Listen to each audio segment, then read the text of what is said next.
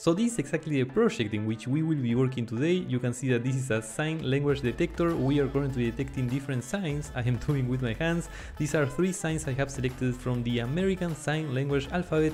From this alphabet I have over here, I have selected the letter A, the letter B and the letter L, but obviously we could apply exactly the same process to absolutely any other symbol, absolutely any other sign from this alphabet or from any other sign language alphabet from any other country. So this is exactly the project in which we will be working on today's tutorial. This will be 100% in Python. We are going to be using Opencv, Mediapipe. We are going to be detecting the landmarks from our hands. So this is going to be an amazing tutorial, and let's get started. So this is exactly the project in which we are going to be working today.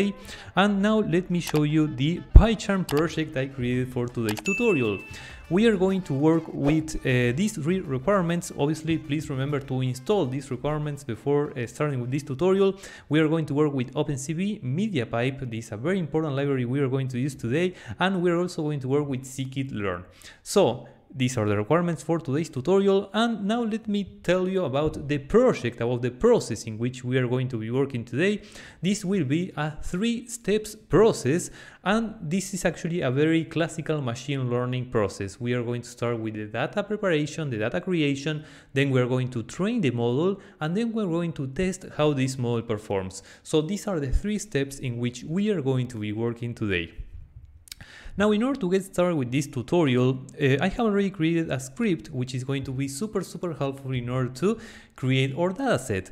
This is a script I have already created, so we can save some time while we are working on today's tutorial, so we can focus our energy on everything else, because everything else will be much more important. So you can see that this is my webcam and I have a message on my webcam saying ready, and if ready, press the letter Q. So the way we are going to use this script, the way we are going to use this webcam, is that we are going to collect many different samples of the 3 symbols I just showed you, right? So what I'm going to do is, for example, for the letter A, for this symbol which represents the letter A, I'm going to do many times. I'm going to do this process. I'm going to move my hand towards the camera and away from the camera, and this way what I'm going to do is to create many different samples, many different examples of how the letter A looks like, right? Remember, we are building a classifier, and the way classifiers work, classifiers need data, and the more data we have, or the more diverse data we have, is going to be much better. So I am going to do this process for the letter A, then I'm going to repeat the same process for the letter B, and then I'm going to do exactly the same process for the letter L. So we are going to repeat this process for these 3 symbols, and this way we are going to collect our data. We are going to generate our dataset, the dataset we are going to create in order to work on today's tutorial. So the idea is that once I'm ready, I press the letter Q and I start collecting symbols, I start collecting frames for all these different symbols. So let's start there. I'm going to press the letter Q and I'm going to move my hand towards the camera and away from the camera, and that's it. So now I'm going to move to the next symbol, which is something like this, and I'm going to move my hand towards the camera and away from the camera, and I'm going to do that for a few seconds, and that's pretty much all. I'm going to do the same with the letter L, and I'm going to move my hand towards the camera and away from the camera, and I'm going to show you in a few seconds how this data looks like. So this is pretty much all. Now let's go to this project directory, and I'm going to open data, and you can see I have 3 directories, a directory called 0, another one called 1, and another one called 2. And these are the 3 classes we are going to generate, we are going to classify today. Each one of these classes is encoded into a number, into each one of these numbers. And if I open one of these directories, you can see that this is me just doing the exact process I just did, just moving my camera towards the camera and away from the camera while I was talking to you in this video. So these are the samples, these are the images I have just generated, and for each one of these directories I have 100 images, right? So I have collected 100 samples from each category, from each class. I'm going to show you for the last class, which is exactly the same idea, but for the letter L. So this is exactly the data we are going to use in order to train our classifier.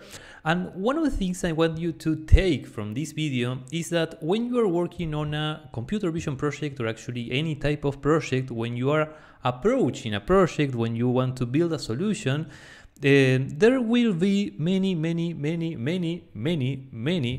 different ways to build this solution. There will be many different approaches you could take in order to solve the problem. That will be always the case. Given a problem, there will be many possible solutions. And the idea is that when you are just sorting on a project, the idea is that you consider some of these solutions, you just consider all the different ways or some of the possible ways to solve the problem, and then you decide for the most promising approach, for the most promising way, right? For example, in this case, one of the ways we could solve this problem is by building an image classifier. So if I open one of the frames for each category, you are going to see that, let me do something like this, one next to the other, so I can show you exactly what I mean. One of the ways we could solve this problem is by building an image classifier that takes the entire image, the entire frame as input, and this image classifier to classify each one of these frames into different categories. So for example, this image, the entire image, would be the letter A, then this other image will be the letter B, and then this other image will be the letter L, and so on, right? We could label the entire frame with the category, with the symbol we want to classify. That will be a way to do it, that will be an approach. Then another approach will be to crop the image and to consider only the symbol we want to detect, right? So for example, in this case, we will make this crop.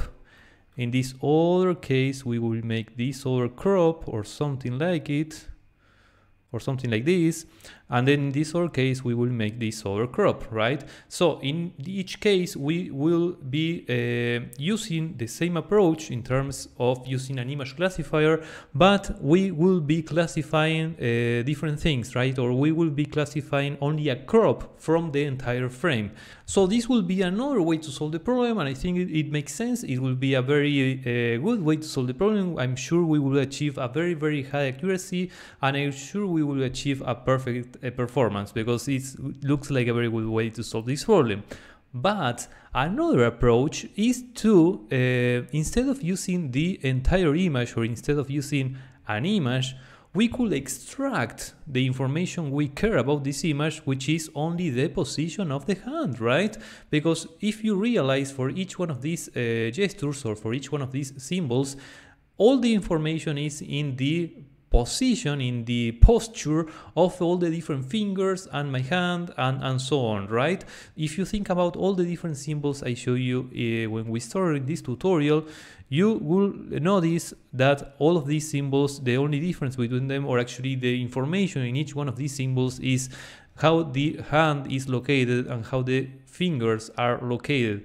And if you think about your fingers, or if you think about a person's fingers, there are not many situations, or the movement we can do with our fingers is very constrained, because we only have some possible movements, right? So basically all the information in our hands, it's in the landmarks. So if we use a landmark detector, we will be extracting all the information we care about these pictures, these images, and we will be transforming each one of these images into a collection of points, into something like 20 points or something like that. I don't remember exactly how many landmarks are defined in the hand for the models we are going to use today, but it's something around 20 points. So we will be taking an entire image of 640 times 480 pixels, and we will be reducing all that image, which is actually a VGR image, so it's this size multiplied by 3. We will be taking this entire image and we will be transforming it into an array of something like 20 points or 30 points or something like that. So That's a very good transformation because we are reducing the space, the input space, the data we are going to classify. We are applying a dimensionality reduction technique because we are reducing the dimensionality of our data while keeping the same information. That's very important. So that will be another approach, that will be another way to solve this problem, and that's actually the way we are going to solve it. That's basically the classifier we are going to be building today. So that's basically something I think is very important. I think it's one of the ways one of the things I want you to take from this video is that given a problem, given a project, there are many different ways to solve it, and it's very interesting and it's a very good exercise to consider all the different ways or some of the different ways to solve it and to choose the most promising one. That's one of the things I want you to take from today's tutorial. In this case, we could classify the entire image, we could classify only a crop of the entire image, or we could take the landmarks of the hand in each one of these images and we just classify the landmarks.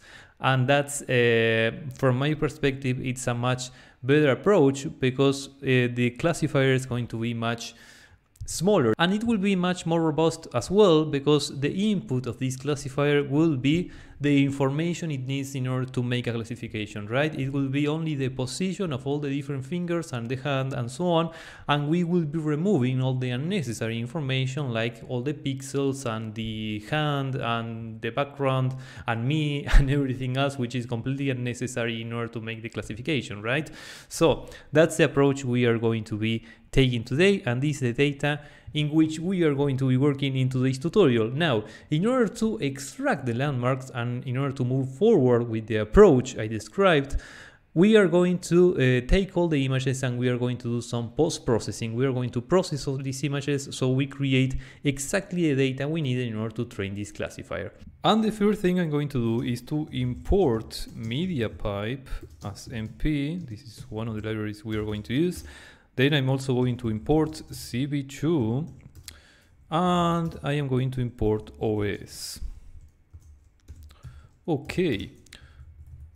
And now what we are going to do is we are going to iterate in all the frames, in all the images I showed you a few minutes ago, and we are going to extract the landmarks from each one of these images, and we are also going to save all this data into a file we are later going to use in order to train our classifier. So let's start doing that. The data dir, I'm going to define a variable which is data dir, and this is located here. Okay. Then I am going to iterate in all the directories in data dir. So this will be for dir in os list dir, data dir. And I will iterate in all the frames within this directory. So this is something like for image path in os list dir, os path join data dir, and that's basically all. Okay, and I am going to define this image path as dot path join data dir and image path. And I'm going to create a variable which is image, and image will be CV2 imread and this image path. Okay, now I'm going to convert image into BGR, or actually into RGB. It's already into BGR because we need to convert this image into RGB in order to input the image into Mediapipe. When we are working with Mediapipe, all the landmark detection is always on RGB. So as we are reading the image in BGR, we definitely need to convert it into RGB. So this will be CV2 convert color image and then CV2 color BGR to RGB. Okay, so this is pretty much all. So this is the images we are reading from our data directory, and now I'm going to import matplotlib.pyplot because let's plot how these images look like. I am going to extract landmarks in a few minutes, but for now let's just plot these images in order to make sure everything is working properly. So I'm just going to plot a few. I'm going to plot one for each directory. So I am going to do something like this. So I only take the first one. Okay. And now this is imshow image RGB. Remember that Matplotlib also requires the image into RGB in order to plot this image using Matplotlib. This will be plot.figure and then plot.show. And let's see what happens. Let's see if everything is working properly. Okay, perfect. So we are plotting a frame from each class from the three directories, and everything seems to be working properly so far. And now let me show you three objects we are going to use, which are these three sentences I have over here. I'm just going to copy and paste everything. Everything is already ready in this notepad, so we don't really lose time defining these objects. And this is basically three objects which are going to be super useful in order to detect all the landmarks and in order to draw these landmarks on top of the images. We don't really need to draw the landmarks on top of the images in order to do our classification, but I'm going to do it only to show you how these landmarks look like. So these are the three objects we are going to use. And now let's define an object, the hands detector, which is something like this. This will be, if I'm not mistaken, a p.hands, and then the variables are something like static image mode, true, and then confidence, mean detection confidence, which is, we're going to use 0.3. Okay, so this is the model we are going to use. And now going back here, remember this is the image we have converted into RGB. And now we are going to do something like this. We're going to say hands.process, and we're going to take this image here. And what we are doing here is to detect all the landmarks into this image, right? That's exactly what we are doing with this sentence. And now the only thing we need to do is to iterate in the landmarks, in all the landmarks we have detected in this image. And for that, maybe the best way to do it in order to move one step at a time is to show you how these landmarks look like. So let me get back here, and I am just going to copy and paste this function, which is going to be a much it's a much better way to do it. I'm just going to copy and paste it so we don't really lose time to coding this function from scratch. So basically you can see that this is iterating in all the results we have from this hand detection we are doing here. Because remember, we could be detecting only one hand or two hands or no hands at all. So it makes perfect sense to iterate in all the different results. And then for each one of our results, we are going to draw the landmarks. And this is basically the way to do it, by calling these functions with this function with these arguments. Remember, everything will be available in the repository for today's tutorial, so you can just take all the code from this repository and you can just take everything from there. For now, just follow along, so you just can follow the entire process, and then you can just go back to the code by looking at the repository. So this is the landmark drawing, and this will be pretty much all. If I'm not mistaken, let me just run this code to see what happens. I have to do something else, which is I need to ask if we have detected at least one hand, right? Because we could be detecting no hand at all, and that could be a problem for what we are going to do later on. So let's just run this script. Let's see what happens. We are perfect, just perfect. You can see that we are detecting exactly the position of the hand, and we are just detecting exactly all the different landmarks. You can see that we have many different colors. The style we are using in order to draw these landmarks, it's giving us all these different colors, so we know exactly all the different fingers and so on. So these are exactly the landmarks we are going to use in today's tutorial. We are going to take all this information and we are going to we're going to build our classifier with this information. So this is only to show you how these landmarks look like, and this is what I mean when I say that these landmarks contain absolutely all the information we need in order to work on today's tutorial, in order to build this classifier. Because take a look only at the landmarks, don't take a look at the image itself at my hand, but take a look only at the landmarks, and you can see that all the information we need, it's in the landmarks, right? For example, in this case, for classifying the L, we will need to take a look what happens here, what happens in this section with these 4 landmarks.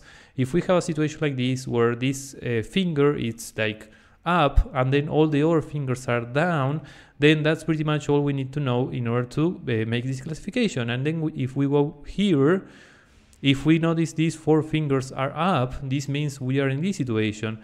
And if we are in this other situation with all the different fingers like this, then we are here. But absolutely all the information we need is in the landmarks. So this is only to show you how it looks like, and it will be exactly the same situation with absolutely any other symbol we choose. The information will be in the landmarks. And now let's continue. We don't really need to do the drawing. The only reason I did the drawing was only to show you how this looks like, but we don't really need it. So let's continue. What we are going to do now is I am just going to remove this part, because we don't really need it. I'm going to remove all the drawing. I'm going to keep everything else. And what I'm going to do is I'm going to take the entire landmarks and I'm going to create an array from all the landmarks, right? I'm going to take all the image, and from each image I want to have an array with the information of absolutely all the landmarks we have detected, right? So in order to go one step at a time, I'm going to iterate for e in range the length of handLandmarks.landmark. And I'm going to show you how this looks like. I am going to print this value, and this is going to give us the value of all the landmarks. I'm going to show you how it looks like first, and then I'm going to do something with them. Okay, we don't really need to plot the images anymore, but we have the images too. And you can see that for each one of these landmarks, we have 3 values, X, Y, and Z. And these are all the values which define exactly the position of each one of our landmarks.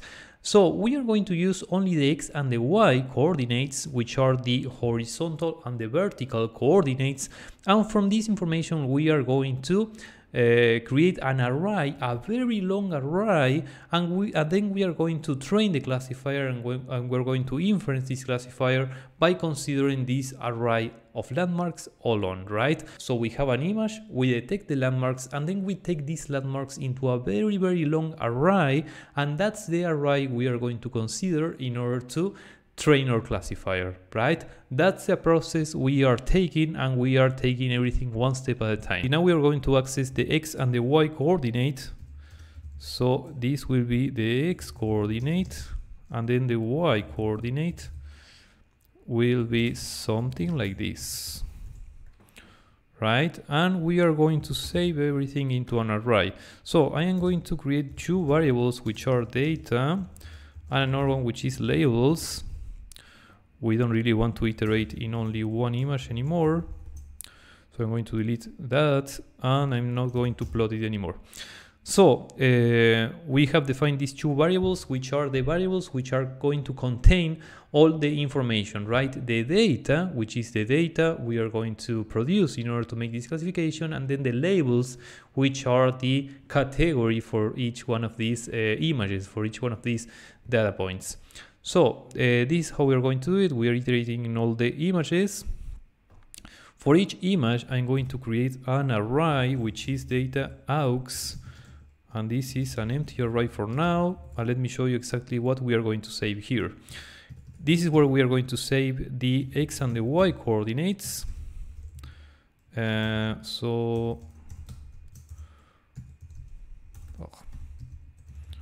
Something like this, X, and then something like this with Y, right? And then at the end of the entire iteration, we are going to do something like data.append data aux, and then labels dot append, and then dir, which is the category, right? Remember that we have three categories, we have three directories. One of them is called 0, the other one is called 1, and the other one is called 2. And each one of these directories contains each one of our symbols, so the symbol is encoded into the name of the directory. So this is exactly what we need to do. For each one of our images, we are extracting all the landmarks. We are creating a very long array with all these landmarks, and then this very long array is going to represent our image, right? We are going to create an entire list with all these different arrays, and then the labels will be the name of the directory of each one of these images. And doing so, we are creating our dataset. Doing so, we are creating the dataset we need in order to train our classifier. So that's pretty much all. Now let's see if this works properly, because we have done many different things, and there are many places in which we could have made a mistake. So let's see what happens. Okay, everything was successfully executed, so everything seems to be okay. So what I'm going to do now is I'm going to save all this data. So I'm going to do something like this. I'm going to define an object which is f, and this is open data.pickle. If I'm not mistaken, I haven't imported pickle, so I'm going to import it now. Remember, pickle is a Python library which is very commonly used for these type of situations, to save data, to save datasets, models, and so on. It's just like a way to save this information. So we are opening this file, and we need to do it like this. Okay. Because we are writing, and it's also we are doing it as bytes, so we need to do it like this. Then we need to say pickle.dump the object we are going to save, and we are going to create a dictionary containing these two keys. And here we will have the data and the labels we have just generated. And then we need to close the file, and that's pretty much all. And also we need to input f here, and that's pretty much all. So let's see what happens. I'm going to run this again, and if everything runs successfully, we should have a file with this name. Okay, everything runs successfully. Now if I go to my directory, I should see this file, which is the file I have just generated. You can see this is my current time. So this is the file I have just generated. I have other files from other iterations or for executions where I was preparing this tutorial, but this is the file I have just generated. So going back to PyCharm, so everything seems to be ready for now. We have created the dataset. This is the data we are going to use in order to train our classifier, and now we can just continue to the next step, which is training this classifier. Now we are going to take the data, we are going to load this data, and we're going to train a classifier with it. So we are going to do exactly the same as we are doing here, but we are going to load the data instead. So I am going to import pickle. Going to remove this train classifier, and I am going to call pickle.load, and this will be open the file name, which is data.pickle, and then I need to read this as RB. Okay, and this will be our data file or data dictionary. If I'm not mistaken, this is the way to read the data. And now let's print two things: the keys of this dictionary, and let's also print the object data. Data dictionary. And let's see what happens. Okay, everything seems to be okay. These are all of our labels, and these are the dictionary data. These are the keys, data and labels, and then everything seems to be working properly. So now let's continue, and let's continue by importing all the different objects and all the different libraries we are going to use in order to train this classifier.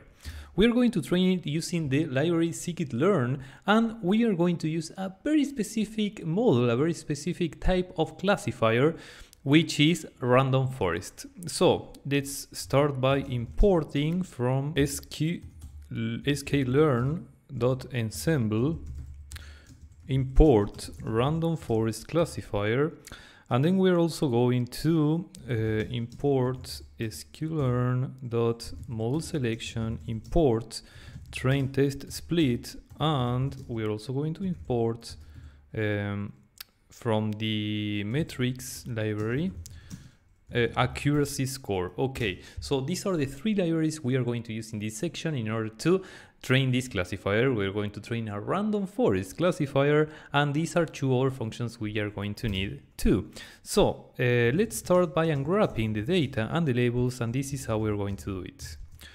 We're going to call data dict, and this will be data and labels data dict labels. Okay, and we need to convert this into an numpy array. As array, I need to import numpy too. I'm going to do it just now.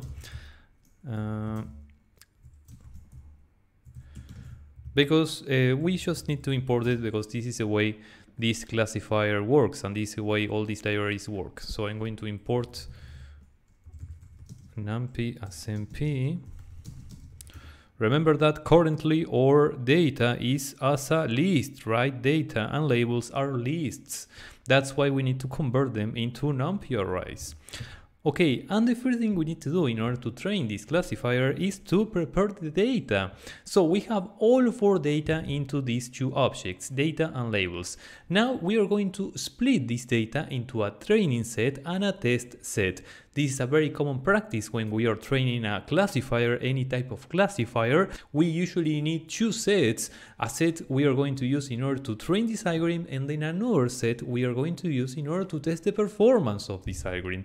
So this is what we are going to do, and this is how we're going to name this training set and this test set. We are going to, let me write it first, and I'm going to explain it in a few minutes. This is something like this.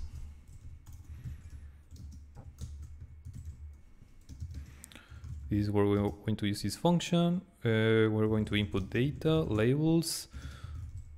I'm just going to write everything down, and I'm just going to explain it in a few minutes. So just bear with me. Shuffle equal true, and then stratify according to labels. Okay, so what we are doing here is calling train test split, and we are splitting all of our data. We are splitting all this array and all this other array into two sets, right? So from the data list, from the data array, we are creating these two sets. And you can see that one of them is called train and the other one is called test. And we're doing exactly the same for the labels. We are creating two objects, two arrays. One of them is train and the other one is test. So we are taking all the information within data and labels, and we are splitting this information into two different sets. Let me find a picture so I can explain this a little more. So this will be a little more clear. Train test split. I'm sure we're going to find many different pictures explaining how this is done. You can consider this image. So we have the entire array, the entire data, and we are splitting this data into two sets, training set and test set. So the training set is what I have called xtrain, and the test set is what I have called xtest. That's basically what we are doing, and we are doing exactly the same process for data and labels. Then test size is the size of the test set. You can see that we have two sets, and we can define the size of this test set for with different sizes, right? We could say this is the 10% of the data, the 20%, the 50%, the 80%, and so on. So I have specified this value in 0.2, which means we are keeping the 20% of our data, only the 20%, as our test set. And 20% is a value which is very commonly used as a test. Then shuffle equal true means we are shuffling the data. This is a very good practice, it's a very common practice, and I will advise that you always shuffle your data when you are doing something like this, when you are training a classifier. Because this is something I have mentioned, I have covered in other tutorials where I also show you how to train image classifiers or different type of classifiers. And sometimes there are different biases in our data that we are not aware of. So shuffling the data is a very common practice even when we think it's not. Long story short, always remember to shuffle the data, is going to be much better. Then stratify equals labels. This means that we are going to split the dataset, but we are going to keep the same proportion of the different labels of the different categories we had in this object. We are going to keep exactly the same proportion in the train set as in the test set, right? So this object and this other object are going to have the same proportion of all of our different labels, right? So if you remember the data we are using, we have 100 elements in this category, 100 elements in this other category, and 100 elements here. So this means that 1/3 of the data is labeled as A, which is this symbol, 1/3 of the data is B, and 1/3 is L. And if we look at these two objects, white train and white test, we are going to see exactly the same proportion. 1/3 of all the data, of all of the elements in this array, are going to be A, then another third will be B, and another third will be L, and exactly the same situation here. So that's basically what it means when we are stratifying according to the labels, and that's also a very common practice and a very good practice when we are splitting a dataset. So always remember to include stratify equals labels when you're using train test split. So this is all for splitting the data, and now it's time to create our model. So the model we're going to use, remember, is a random forest classifier. So this is the classifier we are going to use, and the first thing we need to do is to train this classifier. So we are going to call fit, we're going to input xtrain and ytrain. This is the way we are training this classifier, this is the way we are fitting this model. And then we just need to call .predict, and we need to input xtest, and this will be ypredict, and that's it.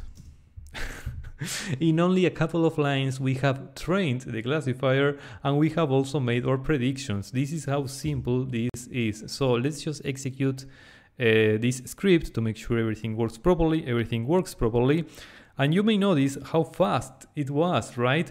This took only a few seconds. If you are familiar with machine learning algorithms, with training machine learning algorithms, you will know that sometimes it takes a lot of time to train a classifier.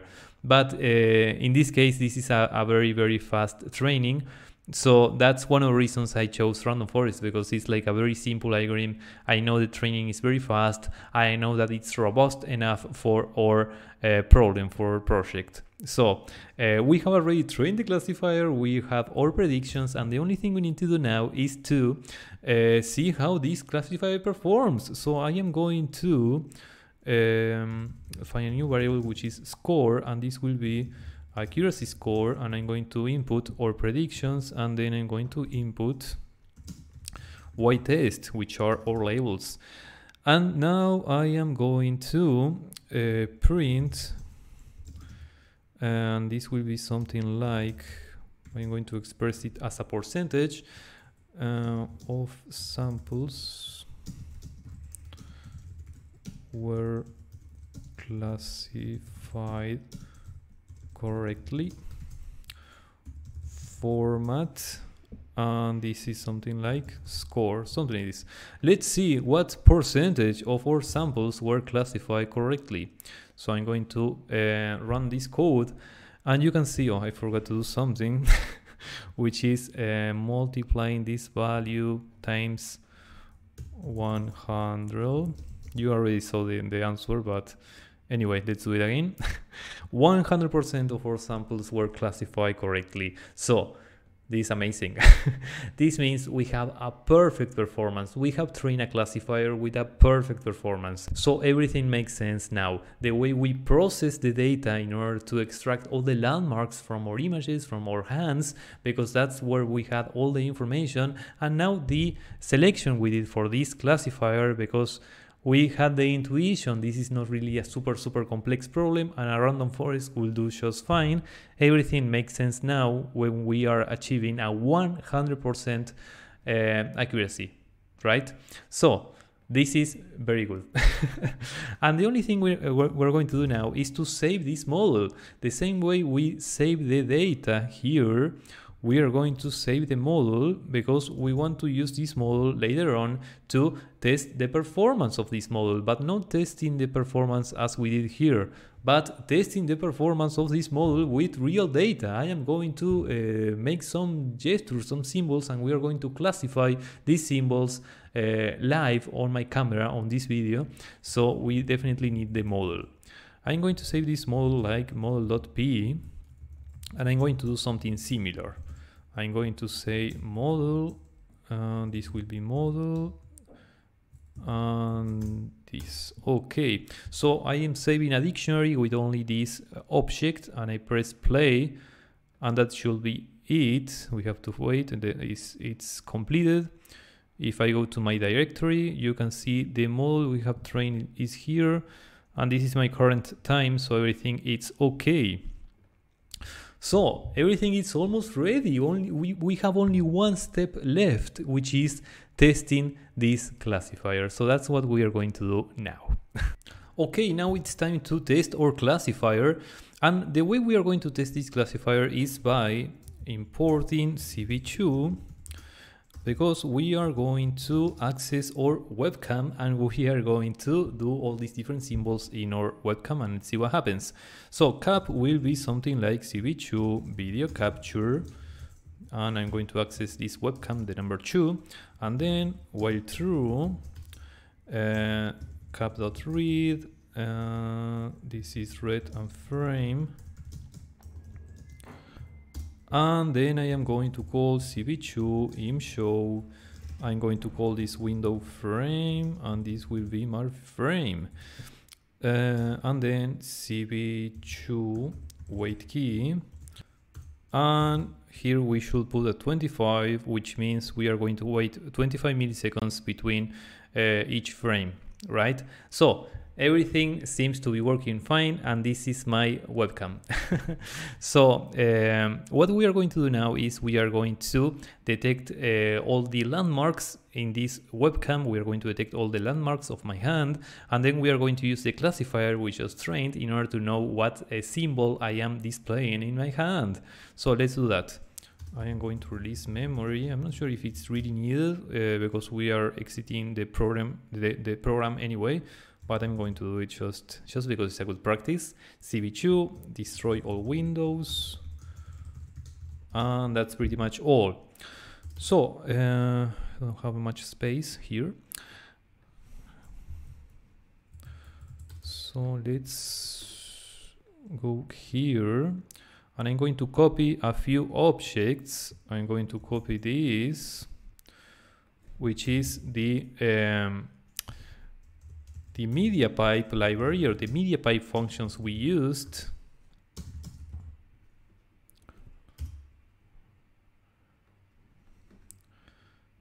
And then I am going to, we also need the color conversion, but I'm going to do this. Okay. Something like this. This will be frame RGB, frame RGB. And this is where we are going to go through all the landmarks, and we're going to do something similar as we did before. So I'm going to copy this code I used before, and the first thing we're going to do is to draw the landmarks on top of the webcam, and then we are going to classify it. So as always, it's always a good idea to go one step at a time. And let's just run this code to see if everything works properly. Everything seems to be working properly. You can see we are getting the landmarks from my hand. And now it's the time we are going to classify this object. So we go back here and we say something like this. We are going to iterate in all the landmarks the same way we did before. And now we are going to create an auxiliary array, which is this, the same way we did before. And the only thing we need to do now is to use the model. But we need to read the model first. We need to load the model first. So let's do something as we did before. I'm just going to define it here. Let's say model dict is equal to pickle load model.p. And then let's say model equal to model dict model, and obviously I need to import pickle. Okay, and this should be enough. Now we are here. Yes, we are here, and we need to use model to predict the category. So let's see what happens. This will be np as array from data aux. Okay, we need to import np2. Okay, and let's see what happens. Let's see if we don't get any error. Okay, we get an error, of course, and it's related to the shape. If I'm not mistaken, what we need to do now is to input this as a list. Let's see what happens now. Yeah, everything is okay. So now we are using our classifier in order to classify the class for these landmarks. We have like a more poor performance. Now it's better. It seems the classification is not making this real time. Maybe if I do something like waiting only 1 millisecond. It's not like it's the most important thing, but just so we can have like a more real-time detection. Now it's a little better. Remember, I'm also recording my screen, so that takes resources. That's pretty much the reason, I think. So let's continue. Everything seems to be working properly. And what we will do now that we have our prediction, this is our prediction,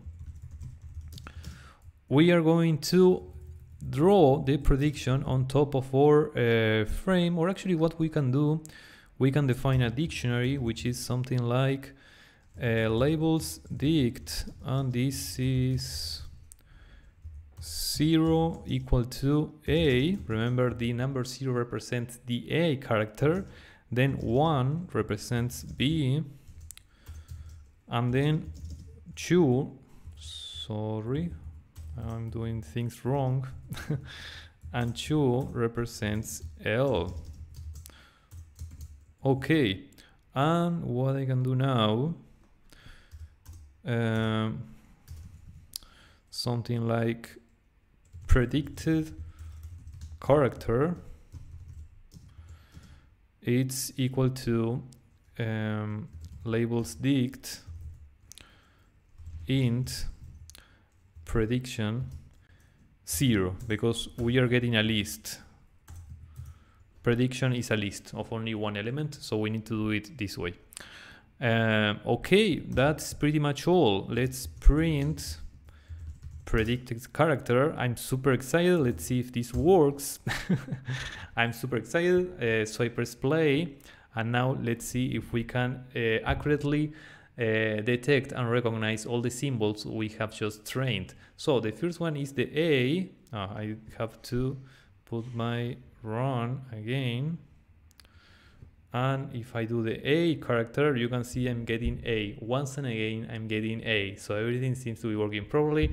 Now I'm doing the B, and you can see I'm getting B. Once and again I'm getting B, and everything goes perfect. And if I do L, which is this value, You can see I'm getting the L, and also the accuracy, it's perfect. So that's pretty much all, because it seems everything is working super properly. The only thing we're going to do now is to make a more pretty drawing, right? Let's just print the prediction on top of the frame, and let's do also like a bounding box around the prediction, around the hand we are detecting. So that's what we are going to do now, but you can see that we have solved the problem. We have completed all the different steps. We have trained the classifier, and now we are testing the classifier, and everything seems perfect. We are testing this classifier with live data, and everything seems perfect. So the only thing we're going to do now is to call rectangle, and we are going to input frame, and then we are going to input two values, which are x1 and x2, and then we're also going to input this is y1 and this is x2 y2, a color which I'm going to define in black, because we have too many colors already in this picture, in this frame, with all the landmarks and so on. So I'm just going to set it in black, and then the thickness value, which will be, I don't know, 4, something like 4. And I'm just going to do this now, and I'm going to define x1 and y1 and x2 and y2 in a minute. But let's just continue for now. Now I'm going to call put text, and I have a put text here. So I'm just going to copy paste, and I'm going to edit it with these values. This is going to be the class we are detecting, so it's exactly this. Then this will be here. Remember, we have solved this problem, so we should be super happy. This is only a detail to make a very pretty drawing, but everything is solved, everything is perfect. So we are drawing a rectangle, and we also put in the text on top of this rectangle with the class we are predicting. And now we have to define these values. And in order to define these values, the way I'm going to do it, I'm going to define two additional arrays, which is here x and y.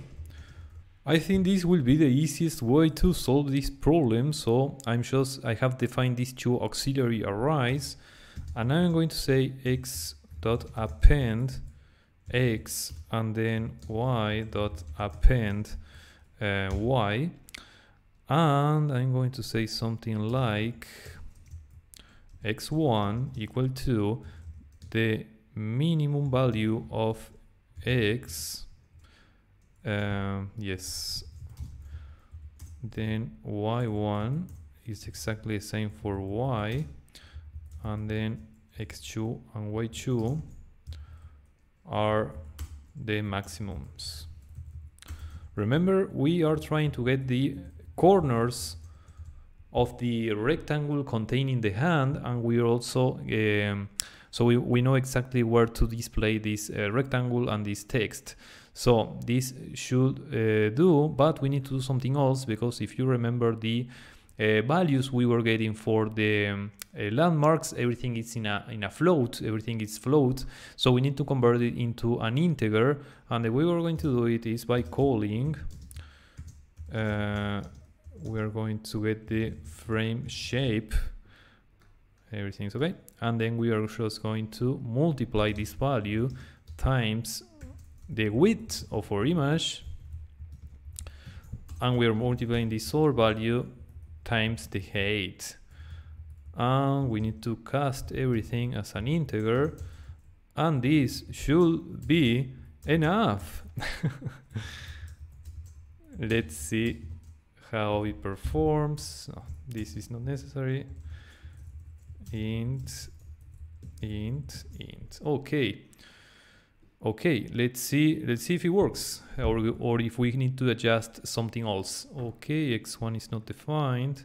Okay, so the problem is that if we are not detecting any hands, right? If there's not any hand in the frame, then we never execute this loop, we never define these variables, and we cannot draw the rectangle and the text in the location we specify. So doing something like this should be enough. Now let's execute it again, and I'm just going to do an A, and you can see that I'm classifying the A super properly. Now I'm going to do a B, and now I am going to do an L, and everything is okay. I'm going to adjust a very small detail, which is I am going to do this drawing in a slightly different position. I have already been testing different values, and if I do it here in -10, everything is going to look much nicer, and I'm going to do this in Y1 -10. If I'm not mistaken, sorry, I made a mistake. It's the other one, the text one, Y1 -10. If I execute it again, everything is going to look a little nicer. So this is A. You can see now we are seeing the A on top of the bounding box. This is B, and this is L. So everything is working super properly, and that's going to be all for this tutorial. So that's going to be all for today. My name is Felipe, I'm a computer vision engineer. If you enjoyed this video, I invite you to click the like button, and I also invite you to subscribe to my channel. In this channel I usually make tutorials, coding tutorials, which are exactly like this one, and I also share my experience as a computer vision engineer. So if these are the type of videos you're into, I invite you, and you're super welcome to subscribe to my channel. This is going to be all for today, and see you on the next video.